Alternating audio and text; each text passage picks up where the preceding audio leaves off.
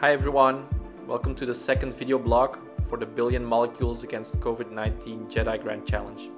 So today we have a number of updates and we have a guest interview with Andrea Thorn.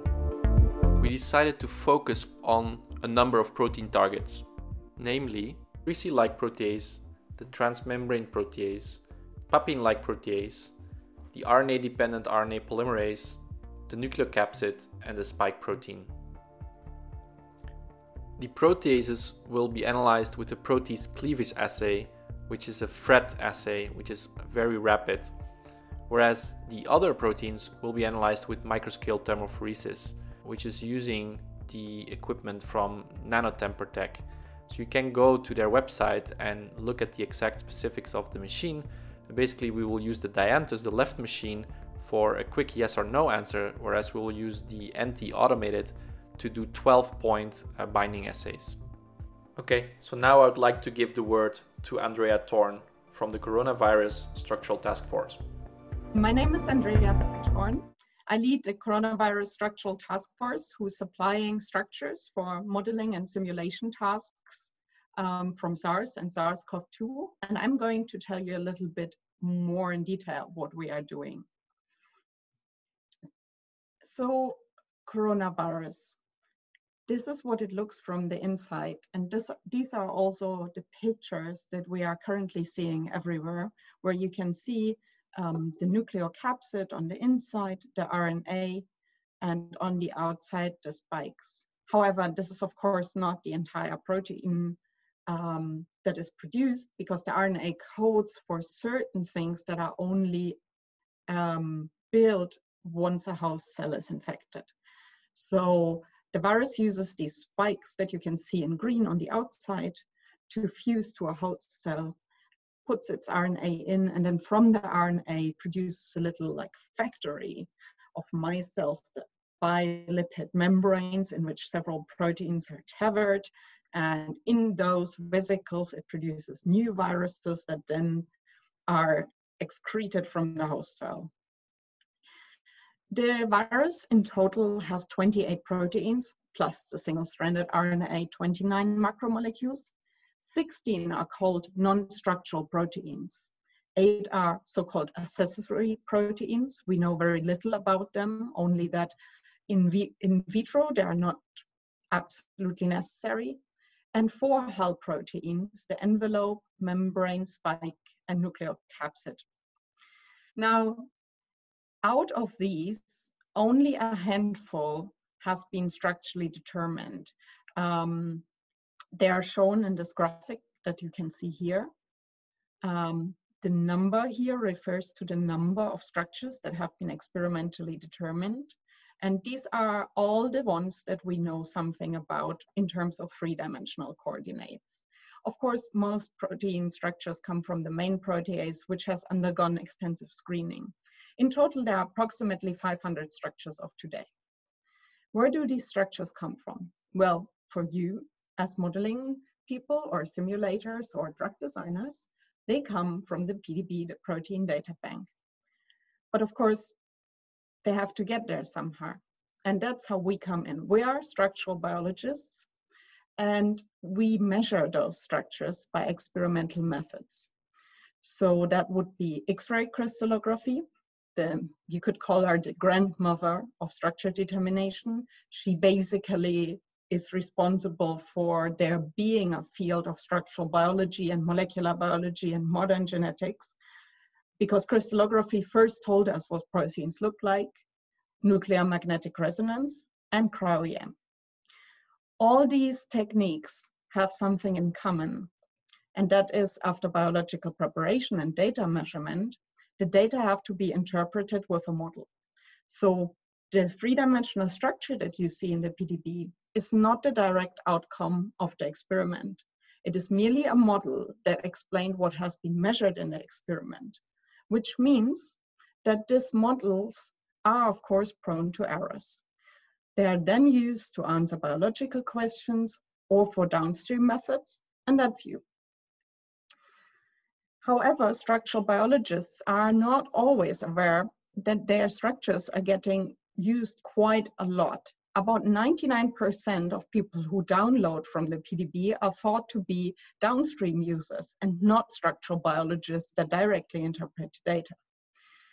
Problems with this process in which the model is used to interpret the data is that, well, sometimes you get a nice science paper, but it has to be retracted because the structure was wrong. Or you get ligands like this, which have, well, slightly doubtful geometry. Now, these things, I mean, retractions, of course, don't happen so often, but little errors, problems in processing, suboptimal structure solution, a loop that couldn't be modeled, a ligand that isn't bound quite right, happen all the time, even in the best groups. They are just a matter of fact of life, and the tribute really has to go to the structural biologists who solve structures nonetheless. Our models are fitting the data only to about 80%. So the interpretation of the data is very difficult, and this is why we have errors. In this current corona crisis, we also get a lot of errors, as before with SARS, because structures are solved under high pressure to put them out as early as possible to help other researchers. So this is where we come in. We are a bunch of methods developers. Usually we develop the software that other people use to solve structures. But now we look what can be better about those structures. We reprocess the data, we re-refine the structures, we validate them, vet them, and check them, and see how good they really are. This is us. We are in total 14 people from 7 countries. We are also specialists in solving structures, of course. And we validate and reprocess structures from SARS, SARS-CoV-2, the current coronavirus causing COVID-19, and selected human interaction partners. Our major collaboration partners are 3D Bionodes, Folding at Home, MOL-SSI, and of course the EU JEDI Challenge, the COVID-19 Grand Challenge, which you are participating in. Where can you find us? Well, we have a homepage, insidecorona.net, which gives you background knowledge, data, and resources, a GitHub from which you can download the structures that we have checked and reprocessed if necessary. And our data are also to be found on MOL-SSI, where you can in addition find resources for example, simulation inputs and trajectories, and where you are also asked to interact with the MOL-SSI people for your results as soon as you're willing to share them with someone else. So I'll give you a quick tour of the homepage now. This is the homepage. When you come to it, there are 2 links to the blog posts on top.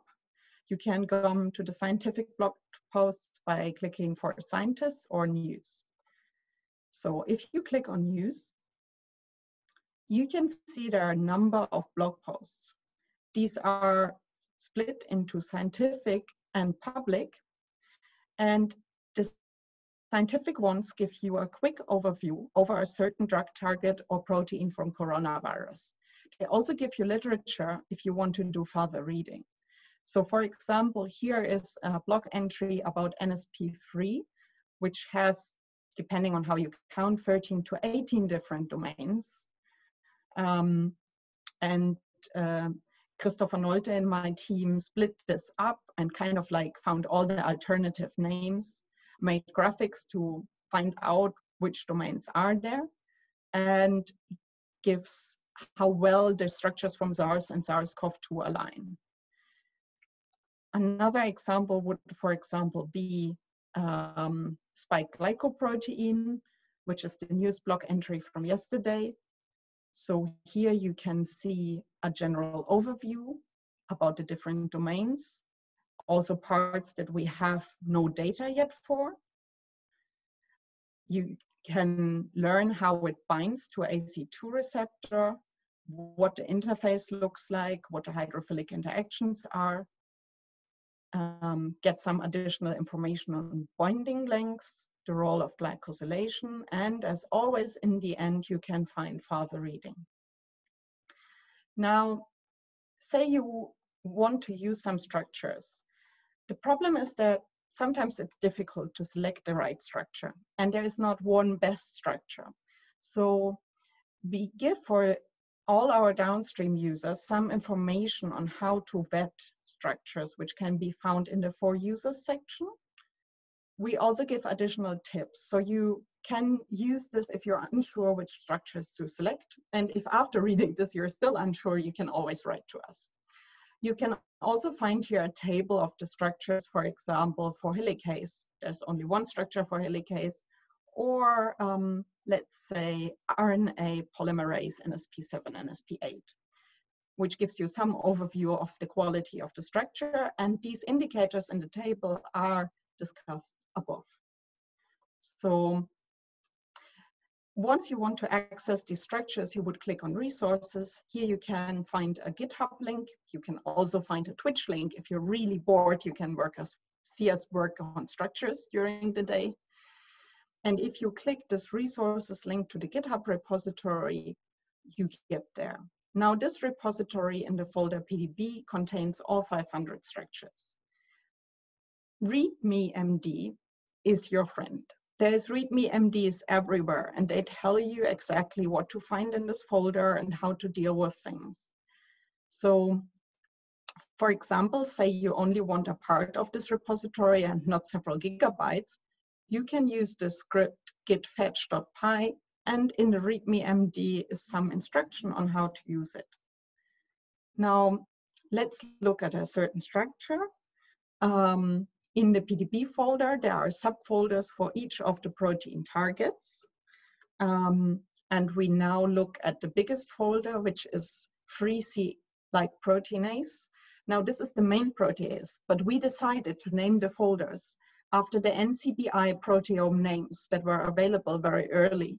And we have never changed them because we thought that's a nice standard to link the genomic information and the protein names.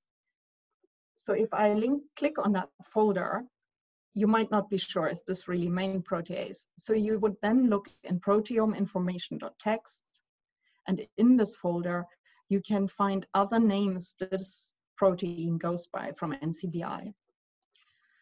You could also use README MD, which will contain this information also as of next week, but currently only contains the sequence alignment. Now, for example, for the structure, so there are all the PDB structures in here. And let's look at one of them. Now, if you go here to the README MD, here are the files. There's a validation, there's no re-refinement folder. So we haven't re-refined the structure. You can again find some basic information on which files are here. You can download diffraction images from an external source if you want to reprocess, the resolution, the completeness of the data, the R value, which gives you how well the model and the data fit together. In this case, the discrepancy is about 20% between the model and the data, and Ramachandran outliers. So this hopefully helps you to give a little bit of initial information. Now, so much for the short excursion into the data bank. And as I said, if you're missing something or if you need any help selecting a structure, please come back to us. We're going to try to help you. For some structures, we know more than for others. We have ourselves not looked at all 500 of them, but we've looked at some of the best models that were available. I'm quickly going to go through a few potential targets that you may have selected now. So the first one is the most popular one, the main protease. It's a dimeric enzyme that cleaves the polypeptide chain. So once the virus infects the host cell, one of the first things it does, it has a very, very long gene, and it makes a very, very long protein chain from that. And that very long protein chain has then to be cleaved into functional proteins that then do build new viruses.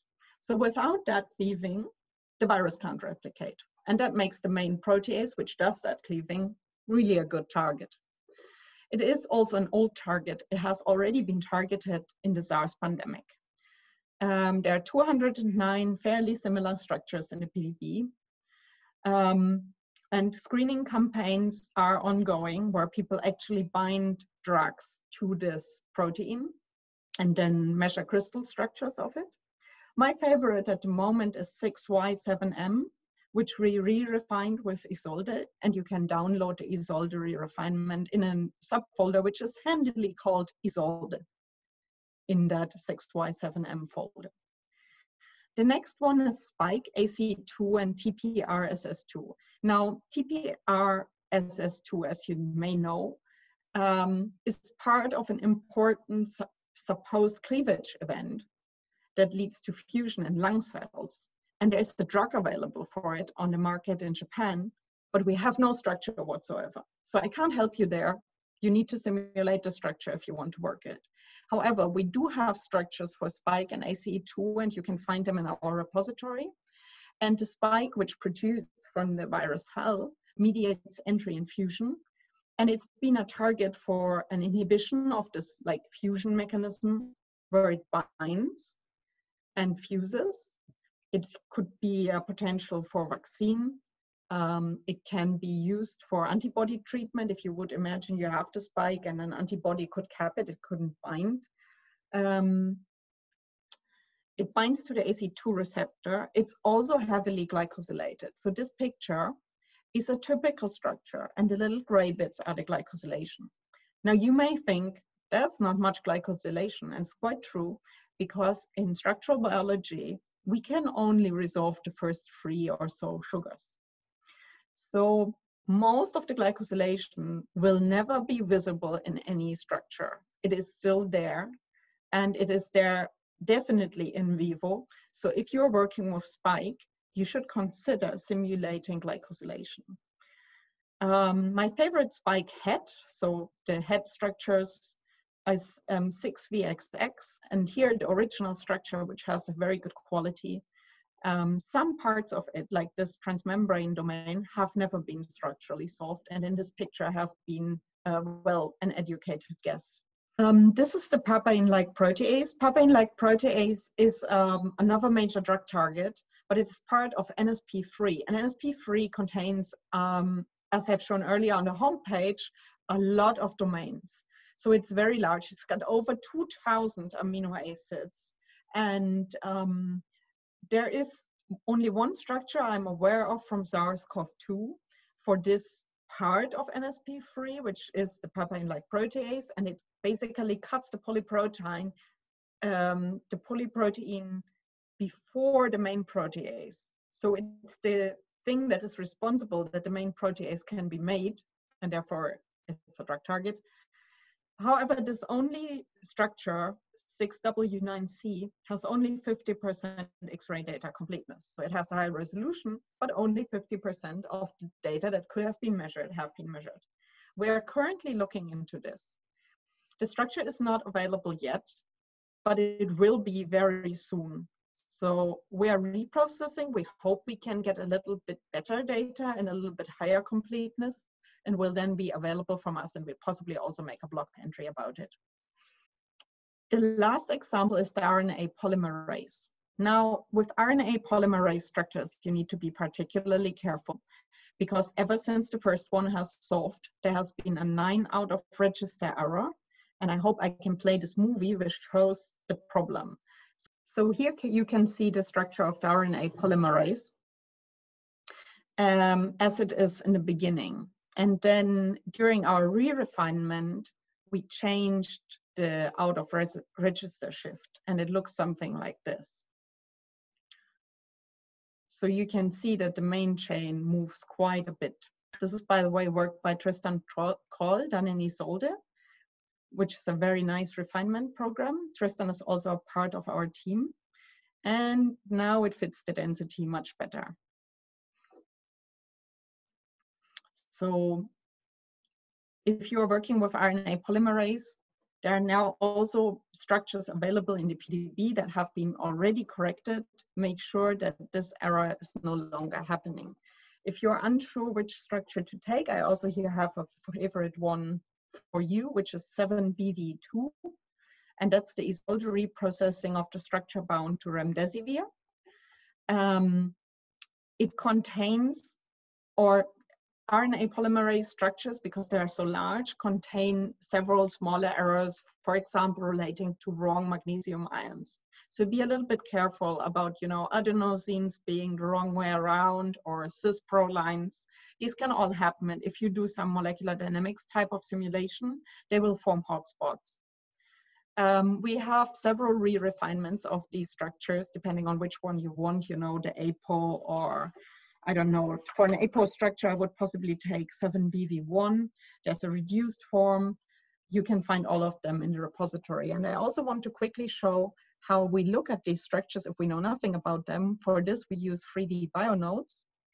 So this is 3D BioNodes. You can find it by Googling 3D BioNodes, and they have a COVID-19 specialized page where you can choose different entries. And if I go to the entry for, well, the structure I've just shown, in your browser, you can actually look at the structure and look at the annotation of the sequence while you're there. So this allows you to see different domains and can be a very good point of entry for things like residue accessibility or whether the structure has been solved completely.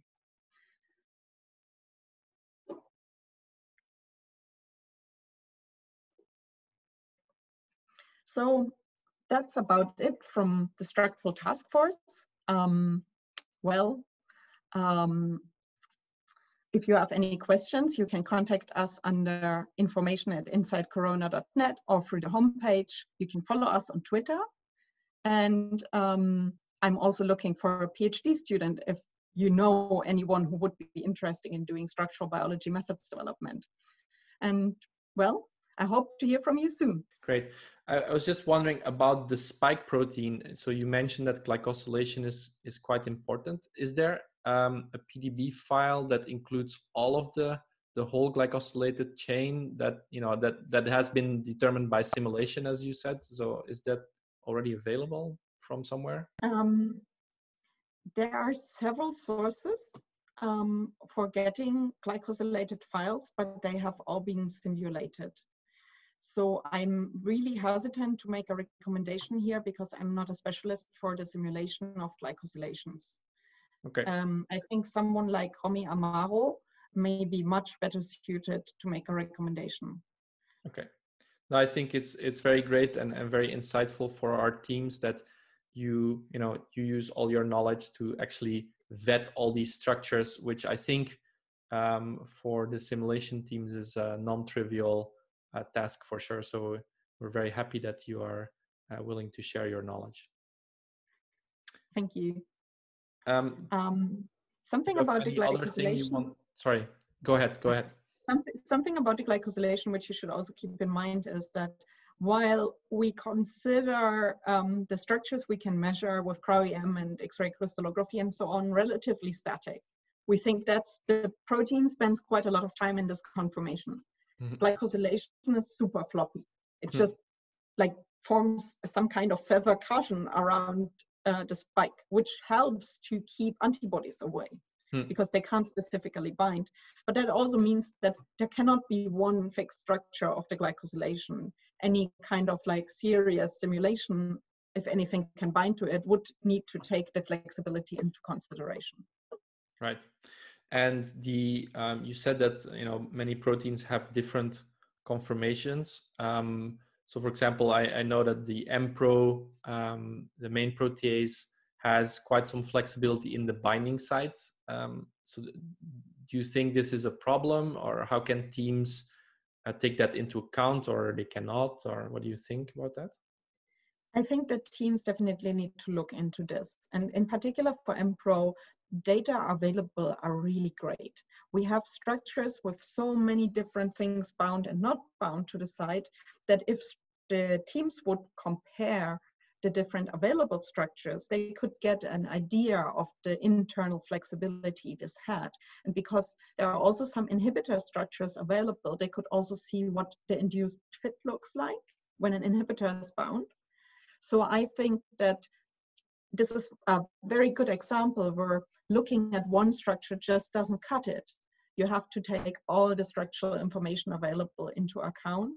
And if you already know what type of inhibitor you're looking at, you may possibly look for some, fragment or inhibitor that has already been screened at a similar. Okay. I think with that, I'd like to thank you again for your contribution. And we hope the teams are now super well prepared to go after these promising targets.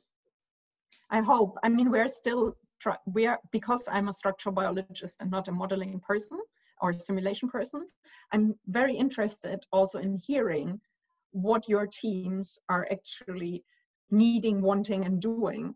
I'm not completely clear on that yet, and I would love to hear from them. The last thing I want to point out is that now the website is updated, so you can now start with submitting all your files. So just scroll to the bottom of stage 1, you can see the templates there, and there's a submit button that will take you to a website where you can upload all of your files.